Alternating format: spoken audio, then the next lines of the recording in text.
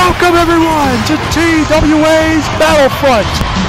We are more than 2 weeks away from the end of days pay-per-view as well as the Season 2 finale. RJ Peckham alongside my broadcast colleague Mark Adams. And tonight, Mark, we are going to see what is going to go down for end of days. Yeah, you forgot to mention that unfortunately we're in the Joe Louis Arena in Detroit, Michigan. What do you mean, unfortunately? Ladies and gentlemen, please welcome the Mid-Carters Movement! The Mid-Carters Movement have really gained up in numbers, as Peter Griffin and CJ are the new additions to the organization.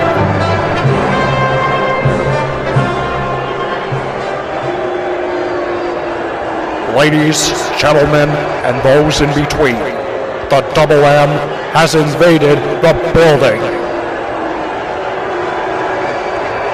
Now let's move right to business. We have only one demand. We want the TWA to abolish storylines and lay off all the writers. We want this company to become a real sport, like the UFC. We're not asking for ironclad contracts. We're not demanding title matches. All we want is for TWA to become real. Billy Mays here breaking your back, pounding, super strong, super strong. Now that's the strength. Well, General Manager Billy Mays is going to have something to say about that. Super strong.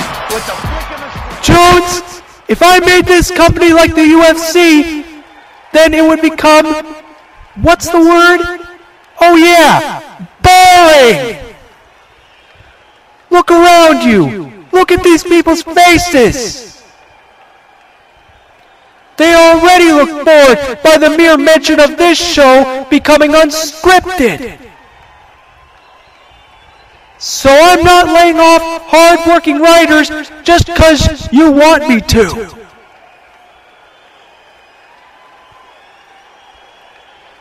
Well, I can prove to you that real wrestling can still be entertaining.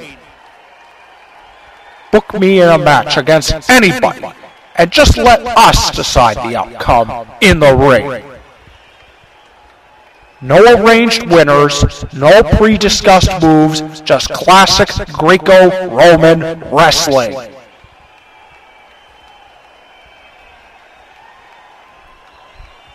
Meh, alright, I'll put you in a non-scripted match. But I better not see one person in the audience sleeping.